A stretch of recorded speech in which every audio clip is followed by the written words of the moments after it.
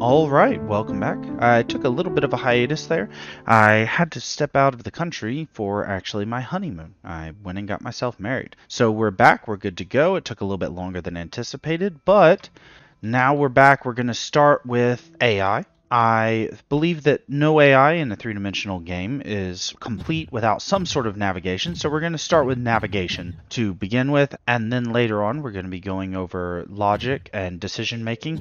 Probably not a state machine, but something a little bit similar but simpler. Then after that we'll go into it actually attacking the player, and then following that we're going to be going into player health and things like that. So to get started, first we're going to need to change a few things about the scene, and I've already changed some things. I went ahead and made the enemy have a mesh that is within the static body 3D as opposed to the mesh being the container. And so now the mesh is by itself. Its scale is all defaulted to 1, and it is just using the size to make its actual shape. And of course updated the collision mesh to something approximate it. And then I also changed the mesh reference to the model as opposed to the container. This just helps with tweening when moving around on a navigation grid. So for now we're going to be using something called a nav mesh. To create a nav mesh, what we're going to do is we're going to go ahead and make a child node. We're going to search for navigation region 3D. And this won't do anything by itself. First, we're going to take the environment and make it a child of that region. What we're going to have to do next is create a navigation mesh. Within the navigation mesh is a lot of options, and I'll link the documentation, but I'm not going to go over all of them here. There is one of particular note. We're going to make the radius 2. This is just going to handle the AI being rather large. We're going to leave everything else default, and we're going to hit Bake Nav Mesh. And you'll see the model be created here. This is pretty fast on a scene that is this size, but on larger scenes or scenes that change rapidly, baking a nav mesh can become a little bit prohibitively costly, and that's where something like A-star pathfinding can come in. That's what I use in the Hermit project. But for now, we're just going to go over nav mesh, as it is a very detailed system that works really good with complex environments, and it also runs extremely high performance if you bake it. The actual baking process is where most of the performance cost comes in. Now, all we're going to have to do is we're going to have to create a child node to the enemy. We're going to use the Navigation Agent 3D. Navigation Agent 3D has a couple of options. For whatever reason, in Godot 4.0.2, as of making this video, navigation will not function if you do not select Avoidance Enabled. Not sure why, but for the time being, I just select it and go on about my day. Finally, we're going to go ahead and create our scripts, and we're going to hop in code. So we're going to go ahead and create those scripts, and then we'll get started. And the scripts are both going to be called Enemy Navigation Control. And they are both going to inherit from Node 3D. All right, so we're just going to go ahead and hop into that code and get started. All right, so what we're going to be doing first is we're going to be creating a couple of exports. This is just going to be, firstly, our target body. So this is going to be a Node 3D. And this is going to be what the AI is moving towards, just for debugging purposes. Later on, this will be set dynamically based off of what's near it. And then we're going to also need to create a variable for movement speed. And we're just going to default this one to 4.0. It's going to be a float as well. Following that, we'll create one more export that will be a Navigation Agent 3D, and we're just going to call this Navigation Agent. And this is going to be a reference to the node that is a child of this container. And finally, we're also going to need a private float movement delta. This is going to be calculated during the runtime for how fast you want to move. And then we're also going to need a last position vector 3. And this is going to be used to make sure we don't spam updates to the navmesh path generation, which is one of the most costly functions within Godot, actually, that I've noticed. Now, first off, we're not actually going to do anything in process. What we're going to do is we're going to create a new function. We're going to call this function setTarget, and we're going to be passing it a vector3 movement target. And within this, we're just going to have the navigation agent.target position equals movement target. There's a slightly different reason why we aren't using set target position like in the documentation, and I'll go over that after the coding process. First, we're going to go into process, and we're going to set if target body.global position does not equal last position, and we could put a bias in here, but for now this will work. We're going to set the last position equal target body.global position, and we're going to call the set target function. And this is just going to rebuild the path to the target location, in this case the player. Next, we're going to create an override for the physics process. And the first thing we'll do in that override is just check to see if the navigation agent is navigation finished. And this is just going to make sure that we're not running this code if it's at its destination.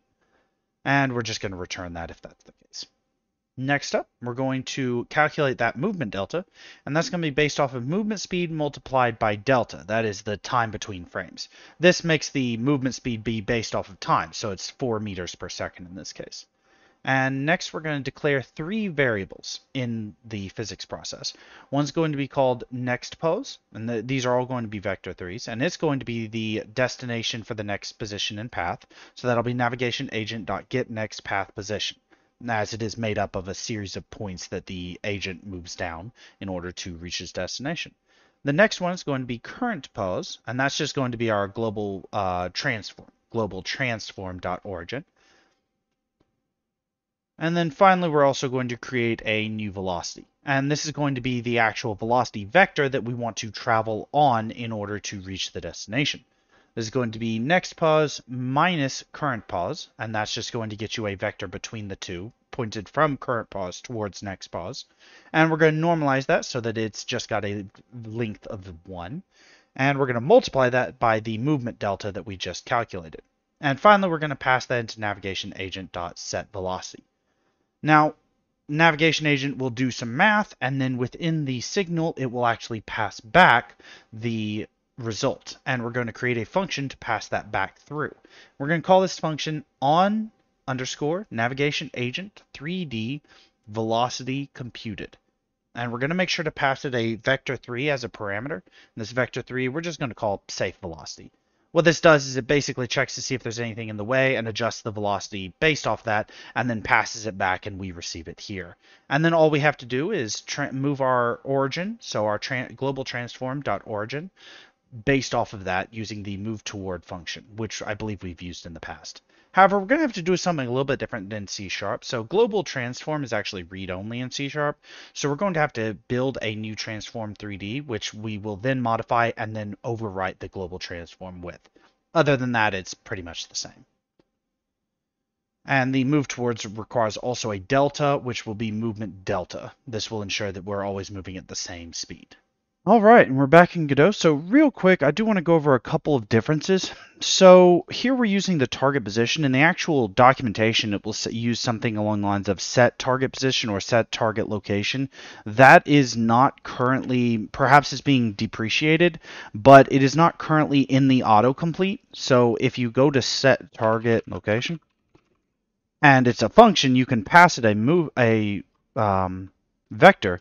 It won't work in C#, however. It does work here, even though it's not in the autocomplete, but within C#, it will not function. So I went ahead and went with target position equals movement target.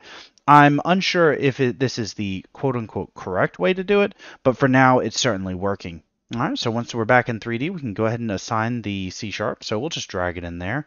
And let's set the target body to the player and the navigation agent to here. And within the navigation agent, everything should be fine, but let's go ahead and set that radius to 2. This will just make sure that if we spawn multiple AI agents, they will navigate around each other. But if we go ahead and hit save and hit play, it should work just out of the box. So we're running into a slight issue here, as it's not moving due to the navigation agent not being passed back the velocity. So if we go here and hit connect, we can select the enemy, we can pick, and we can select that one right there. But let's go ahead and hit save and see how it works. So, as you can see, the AI moves, and he does pathfind around objects. Let's go ahead and make him a couple new objects, just so that he's got something a little bit more complicated to pathfind around. So we'll make that one, and then we will also go ahead and create this one. And we'll need to regenerate that nav mesh. All right, we have a little bit more interesting of a nav mesh, so let's hit play. So if we go here, and as you can see, he will find his way around. And it still works just fine with the code and the scoring system. So we're good to go on that. So next time we're going to be going over a little bit more logic. So perhaps a wander state blending into a chase state. And then the episode following that, we're going to be going into a little bit of combat, making him shoot at the player, perhaps with glowing orbs or something like that. And following that, we're going to actually go into player health and things like that. So we'll be back out of AI following that. But for now, this is all we're going to be doing.